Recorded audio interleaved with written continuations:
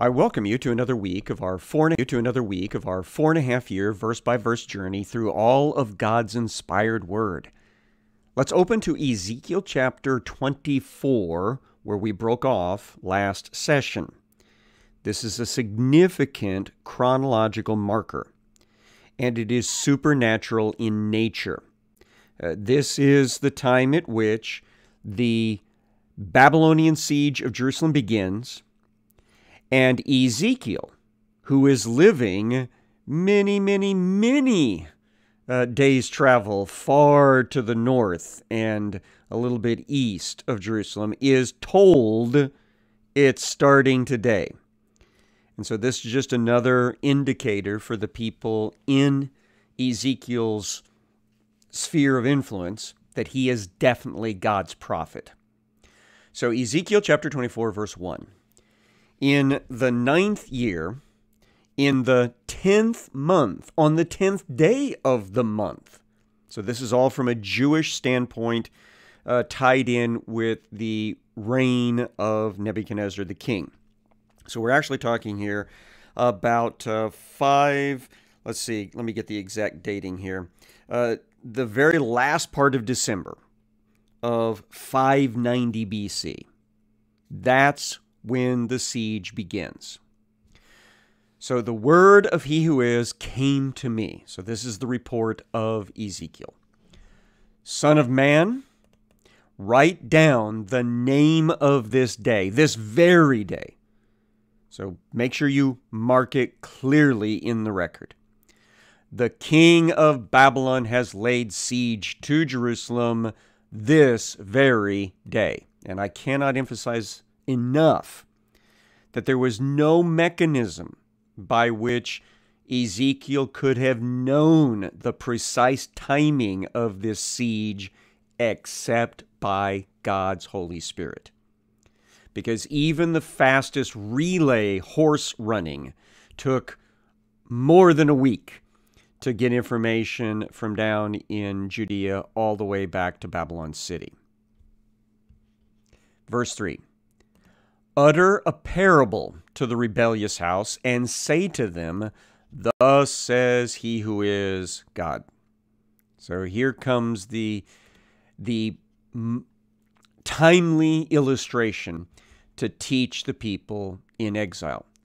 Set on the pot, set it on, pour in water also. So we have a picture here of getting ready to make a stew. Put in it the pieces of meat, all the good pieces, the thigh and the shoulder. Fill it with choice bones. Take the choicest one of the flock. Pile the logs under it. Boil it well. So we're making a very nice lamb stew or mutton stew. Boil it well. Seethe also its bones in it. Then, verse 6, therefore thus says he who is God, woe to the bloody city, to the pot whose corrosion is in it and whose corrosion has not gone out of it. This is all related to something we saw earlier, that the people in Jerusalem were kind of thinking themselves as one great pot, and all the people in it were the meat and the chunks of vegetables, all the things that make a good stew. And God had told them at the time, oh yeah, you're a stew all right, but you're actually a stew of judgment. So God has returned back to that thematic idea. And so the pot here is Jerusalem, and it is rusted on the inside. It has corrosion in it, and the corrosion has not been taken care of. And so the big stew that's being put together is in a rotten pot. God continues, take out of it piece after piece without making any choice, which means randomly. For the blood she has shed is in her midst. She put it on the bare rock. She didn't pour it out on the ground to cover it with dust. This is a reference to the requirements in the temple. When they were butchering the sacrificial animals, they were supposed to take the blood, not used in the ceremonies, and pour it out in the bare earth to let the earth soak it up. when an Israeli went out to hunt wild game, or they were butchering their own animals at home.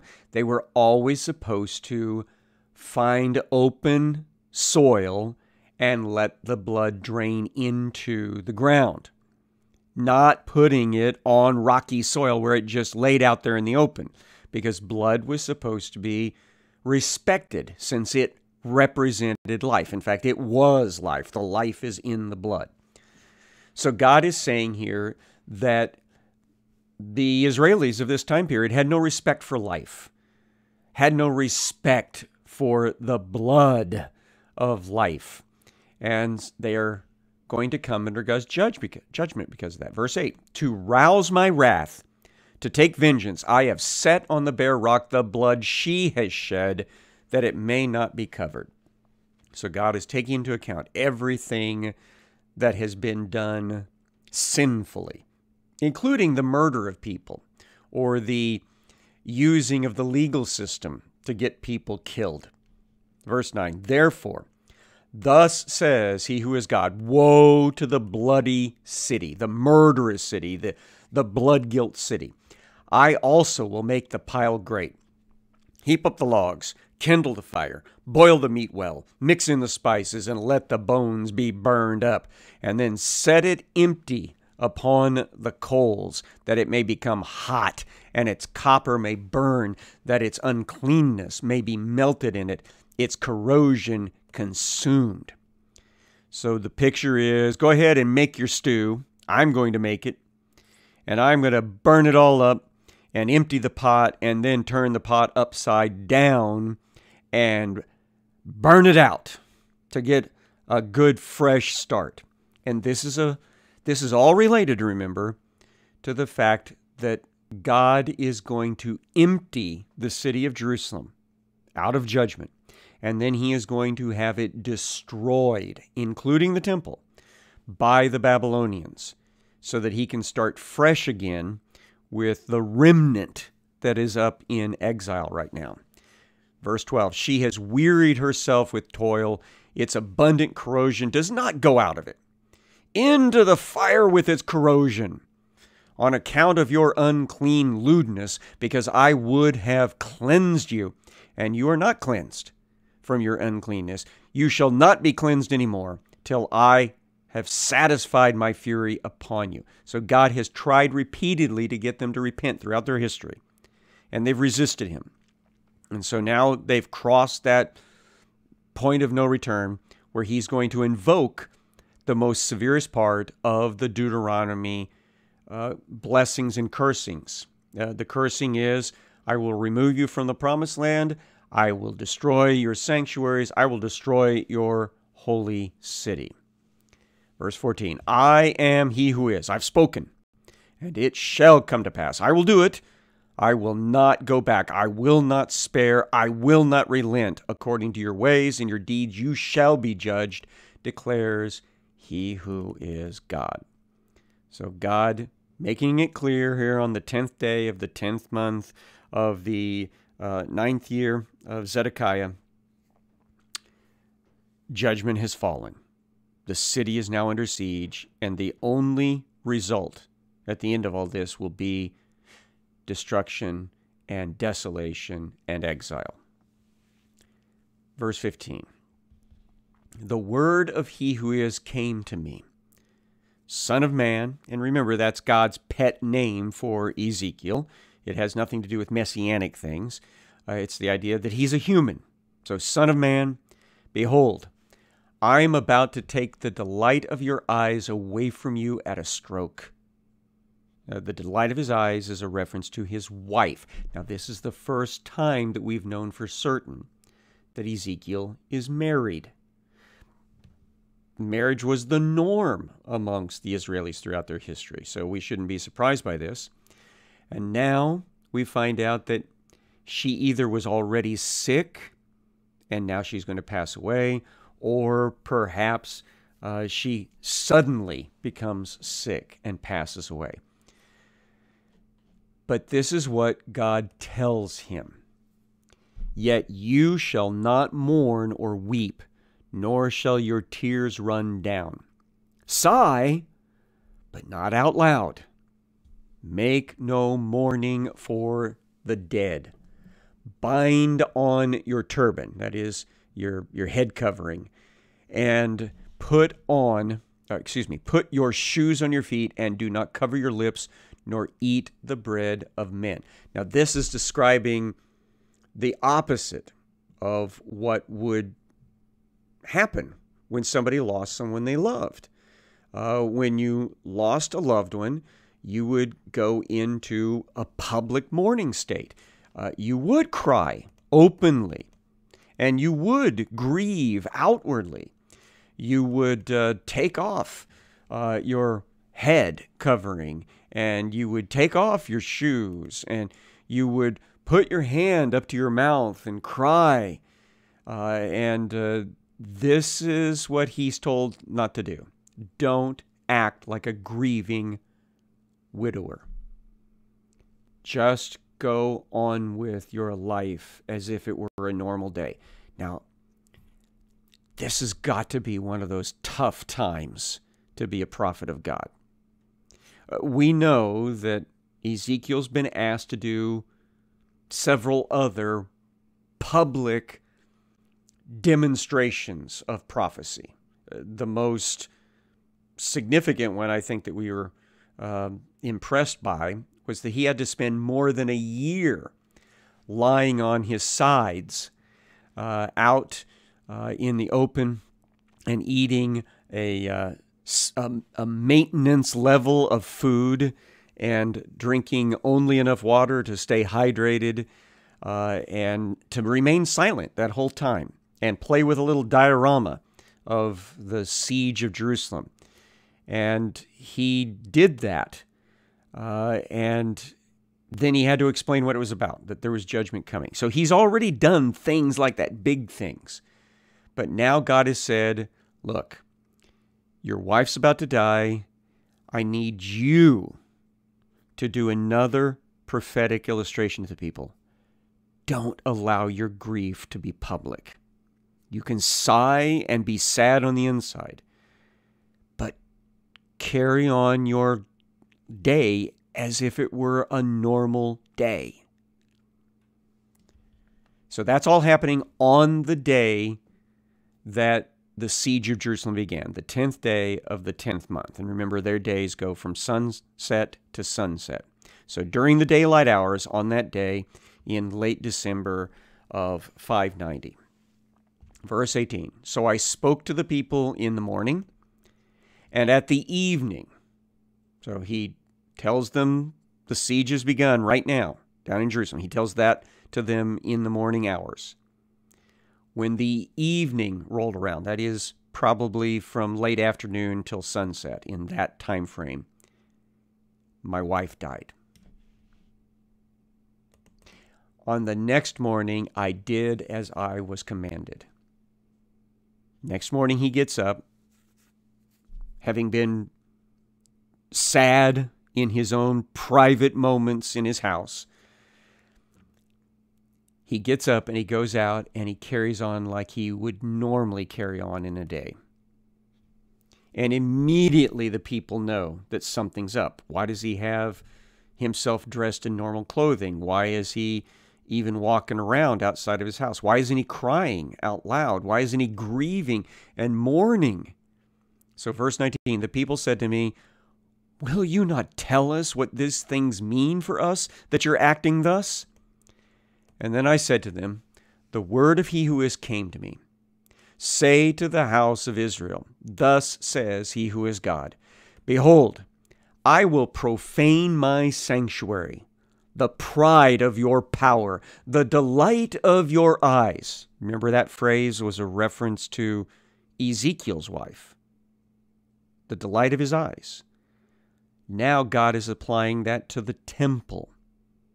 The temple is the delight of the eyes of the people. They're very proud about it. In fact, a few years earlier, they had been warned to quit putting their trust in the Ark of the Lord, the Ark of the Lord, the Ark of the Lord, or the Temple of the Lord, the Temple of the Lord, Temple of the Lord, because they saw these as good luck talismans, that as long as they had these things, nothing bad could happen to them, because God wouldn't let it happen.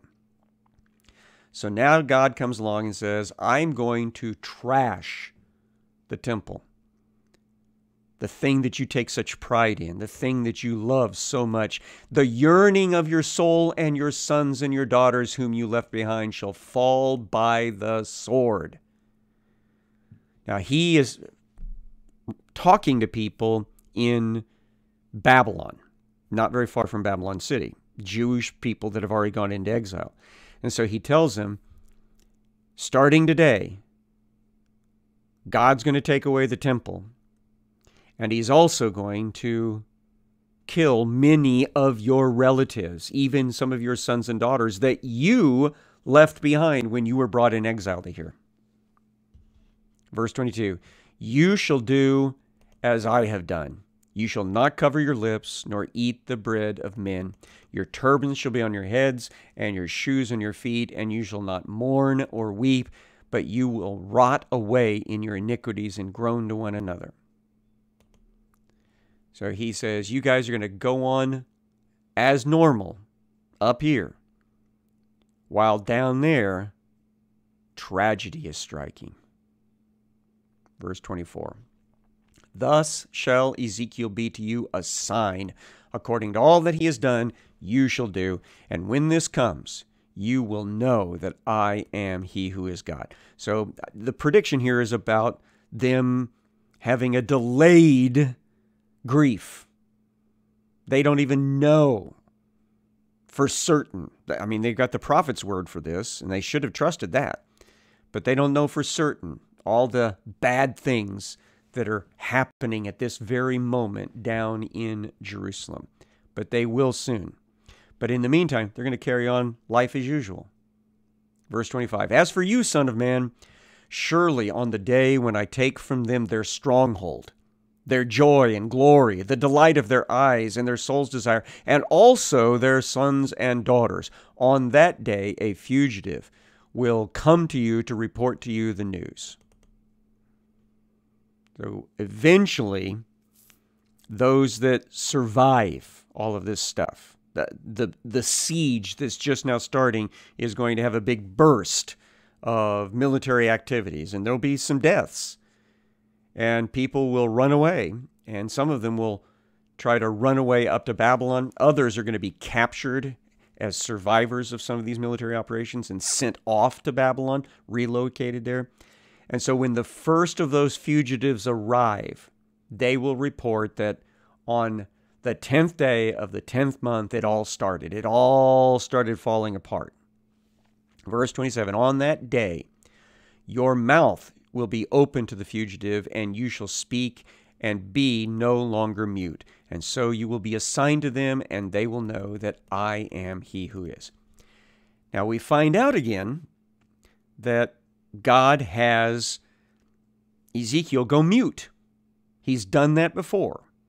And so now he apparently goes mute from the day he tells the Israelis the siege has started until the first fugitives arrive and confirm that reality. And then Ezekiel will speak out again. Now, chapter 25 has some prophecies that may have been written down right around this time.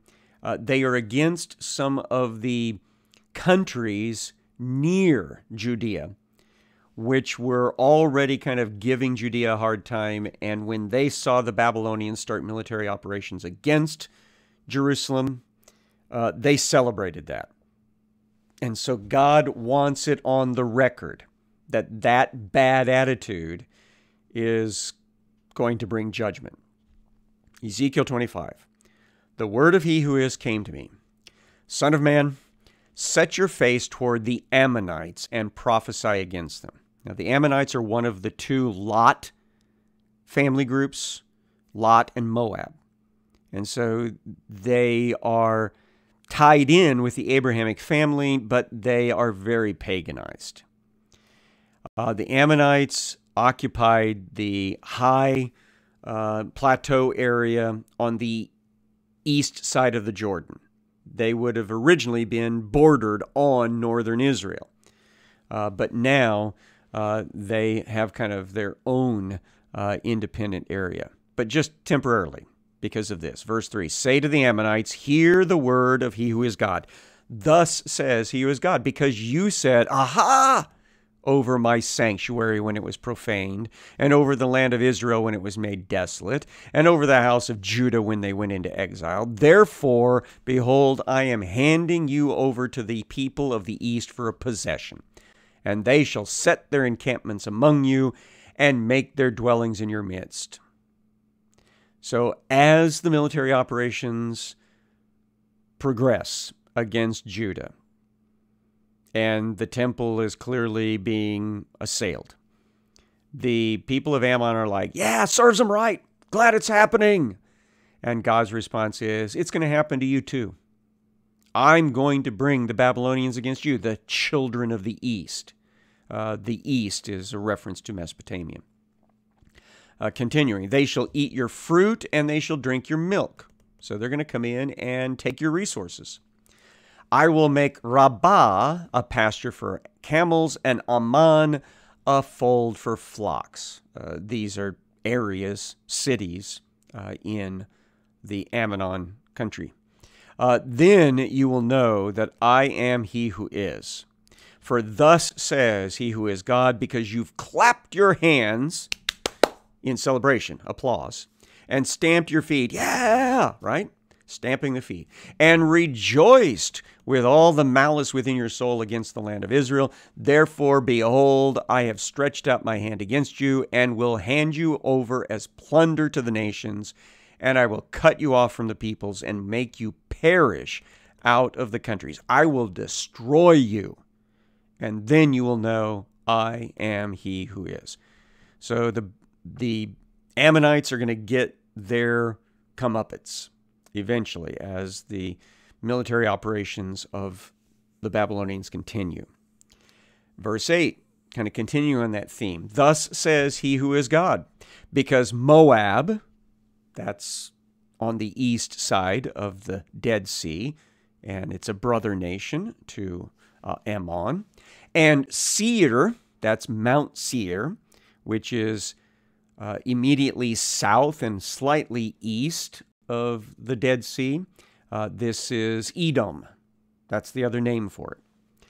So because Moab and Seir said, behold, the house of Judah is like all the other nations, and therefore I will lay open the flank of Moab from the cities, from its cities on its frontier, the glory of the country, Beth Jeshimon, Baal Meon, and Kirithaim, all places in Moab.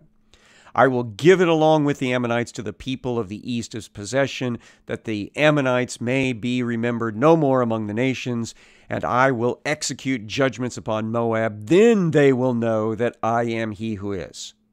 So because of their bad attitude, Moab's going down too. So that's Ammon and Moab, and here is Mount Seir next, verse 12.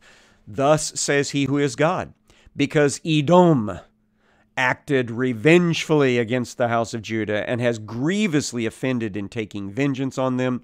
Therefore, thus says he who is God, I will stretch out my hand against Edom, and cut off from it man and beast. I will make it desolate. From Teman even to Dedan, they shall fall by the sword. Places in Edom. And I will lay my vengeance upon Edom, by the hand of my people Israel, and they shall do to Edom, or in Edom, according to my anger and according to my wrath, and they shall know my vengeance, declares he who is God. And all this does come to pass. Once Judah is kind of secured by the Babylonians, then the Babylonians take out all the other area nations, which would include Ammon, Moab, Edom, and the Philistine plain as well, what we call the Gaza Strip, and then a little bit beyond that to the north and inland a little bit. That's the home territories of the Philistines since way back at the beginning of Israel's history.